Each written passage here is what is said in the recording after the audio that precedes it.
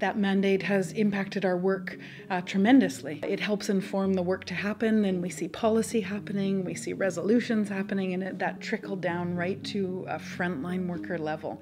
So when we have those mandates, that is the tool to then do the work. And so I think without them, we struggle to have voice present, and we have struggle for representation. For me, I think that it's not just a one-directional relationship, but actually that the information goes both ways. And because of that, it actually strengthens the work that we are able to do in terms of planning, of projects, of programs. After his country visit, we received so many contacts from our governments who became more open to cooperate with us. He contacted the government officials, the responsible bodies, and then they give the responses to the questions.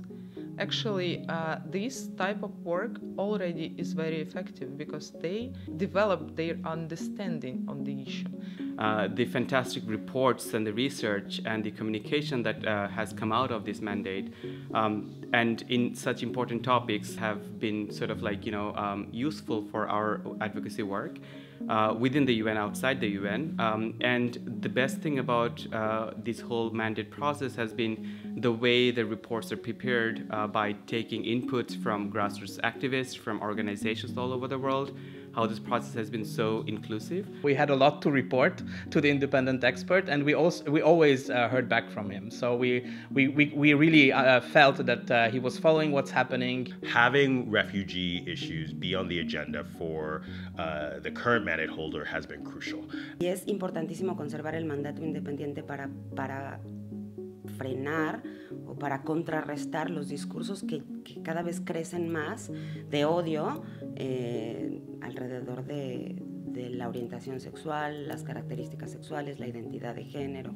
Entonces me parece muy importante la renovación del mandato porque es una herramienta, por decirlo de alguna manera, que nos permite seguir luchando en contra de los fundamentalismos. Many of us have produced many reports over the years, but that institution, the United Nations, through this mandate, raises this information at the level of a standard in documentation on these issues, and those standards will be there forever. So it is very important to have such a mandate and to renew it, to carry this information into the United Nations.